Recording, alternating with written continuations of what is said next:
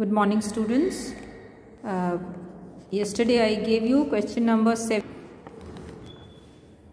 A part and I asked you to do B, C and D in the same way.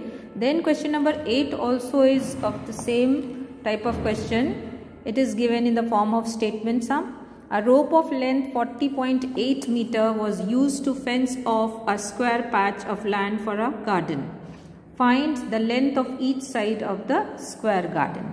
So, I have just drawn a diagram over here. This is a square land which is to be made for the, to be used for the garden, and then which is to be fenced. Fenced means to cover the boundary of the land with the rope, and the length of the rope is given 40.8 meters.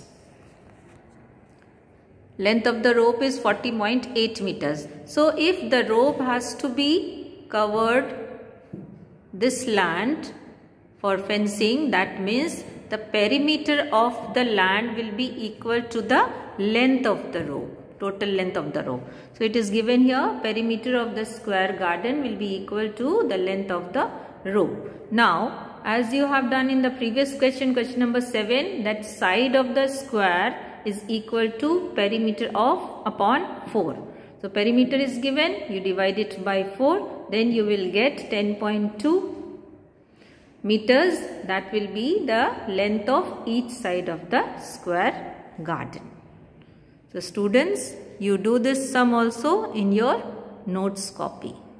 If you want to draw the diagram, you draw, otherwise it is not compulsory. That's all for today.